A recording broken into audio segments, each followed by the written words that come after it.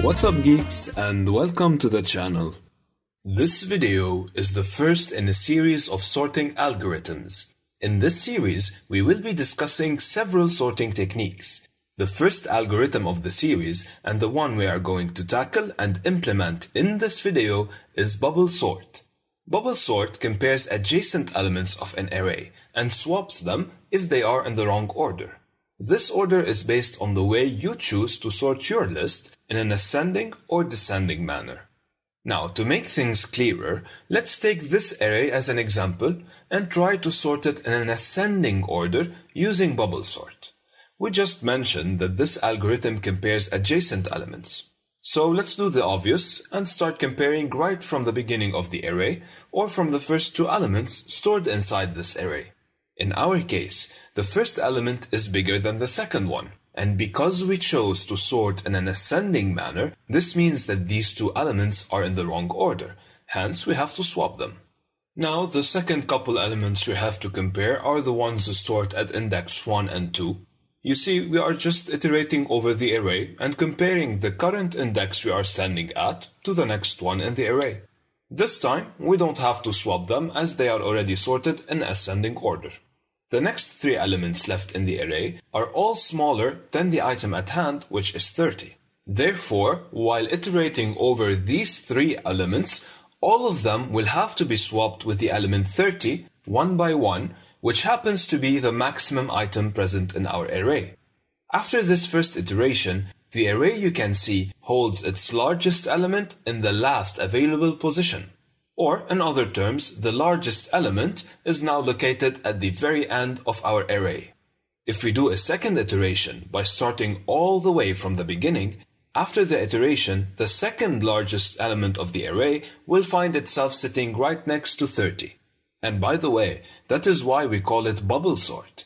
Because when sorting in ascending order, larger elements bubble their way to the end of the array, and when sorting in descending order, smaller elements do. To complete our sorting for this example, all we have to do is one more iteration by starting all the way from the beginning until we reach the last element we sorted, which is 28 in our case.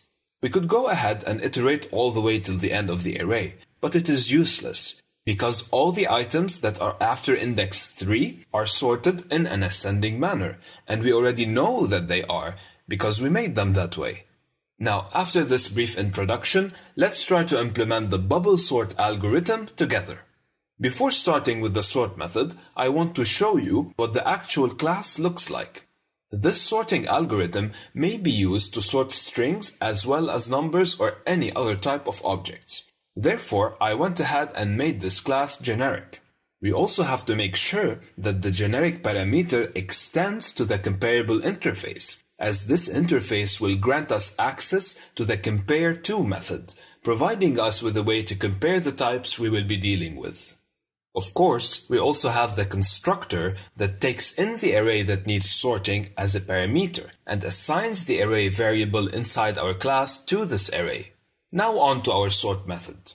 As we already discussed, in order to sort the array using bubble sort, the first step is starting right at the beginning and iterate over the items inside our array. In code, this is represented using a for loop ranging from index 0 till the length of the array. We wrote length -1 because indices start at 0, so if the array can hold 5 items, the maximum index will be 4 and not 5. Okay. Now, while iterating, we mentioned that we have to compare every element stored inside the array to the one sitting next to it. The element we are sitting at, or our current element, is represented by index j in our case, and the one next to it by index j plus 1. And because we, luckily, implemented the comparable interface, we can compare these two elements using the compare_to method. Now let's take a minute and think. What will we be doing with the results of this compare_to statement? Well, if we are ordering our elements in ascending order, we should swap the elements in case the first one, or the element stored at index j, is bigger than the one stored at index j plus 1. However, in case we are ordering in descending order, we should swap these elements in case the element stored at position j is smaller than the one located at j plus 1. Let's consider we are sorting in ascending order, same as our previous example, and move on to the swapping logic. To swap two elements inside an array, you have to create a temporary variable to store one of them. In this example, we stored the element at index j inside a variable called temp. Then we overrode the value at position j with the one at position j plus 1. So now the j plus 1 element is present twice in the array. After that, we assign the value stored inside the temp variable, which is equal to the old j index element, to index j plus 1. And that's it, we swapped our items. Now you may have noticed that there is still something missing in our code. We only did one iteration. If you look closely, what we wrote will only take the largest element and place it at the end of the array or at the highest index. If you run this code block on our previous example, it will take number 30 and place it at the end of the array. It is the right thing to do, sure. But what about the other integers stored inside the array? How are we going to sort them? Well, at the beginning of the video, we did take the largest element and placed it at the end of the array. But after that, we returned to the beginning of the array and redid this whole logic. The logic you can see in front of you was repeated for every element inside our array. So how do we represent this in code?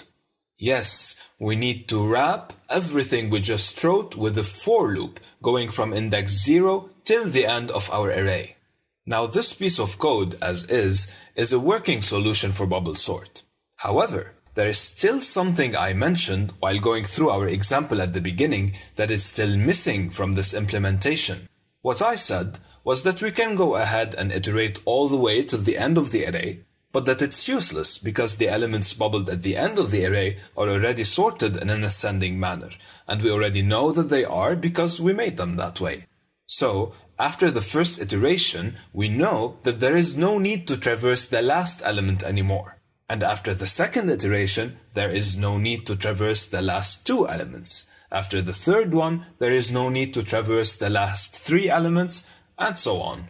In other terms, we are removing the number of elements we previously traversed or sorted from the total number of elements we need to traverse or that are stored in our array. To reflect this behavior in code, we simply need to subtract the I variable from the length -1 in the inner for loop we have. Now, with this implementation, we don't have to iterate over the already sorted elements in the back of our list. That is a way better implementation of bubble sort. Want to make it even better? Well, let's think together. In our previous example, we did 3 iterations to sort our array. But here, if you run the same array we had on this piece of code, you will see that we need to do 6 iterations because our array holds 6 elements, and because of the outer for loop that we have right here and which goes all the way to length -1. However, in practice, we tried to sort the array, and we know that no more than 3 iterations are required. After 3 iterations, the array will become sorted. The additional 3 iterations we are doing are just a waste of time and resources. How are we going to solve this issue? How are we going to tell this algorithm to stop after only 3 loops? Well, the thing is, we can't let it stop on 3, but we can tell it to stop on 4. Because what makes the 4th iteration so special is that it's the first iteration where no swapping is done at all. In code, we can do that by adding a boolean initially equal to false, and we only set it to true when the swapping operation is performed. After the inner for loop completes, we check if any swapping was performed, and if the answer is no or false, then we break out of the outer loop and end the sorting. This is what we call an optimized version of the bubble sort algorithm, and with it, we obtain the final and complete version of our sort method. Now, let's create a main method and see this sorting algorithm in action. In this method, I went ahead and created 2 arrays, one holding strings, as you can see, and another holding integers. I also went ahead and printed out the initial state of these arrays, how these numbers and strings are stored inside the arrays before we perform any kind of sorting. When the arrays are printed to the console after the sort method is called, using the bubble sort instances we created, you can see that both arrays are now sorted. The array storing integers is stored in ascending order, the smallest number being the first, and the array storing strings is stored alphabetically. So, that's it for this video. I hope it was helpful. Thank you guys for watching, take care, and I will see you on the next one.